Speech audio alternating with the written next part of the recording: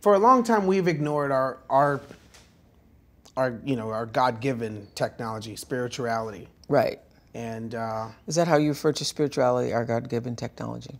So we're hardware. Yeah. And there's something that fuels our hardware. Yeah. And that's our spirituality. So a phone has some type of operating system that allows it to function. And we, as human beings, are, in this idle, I'm talking about mass society. Yeah. We're in this idle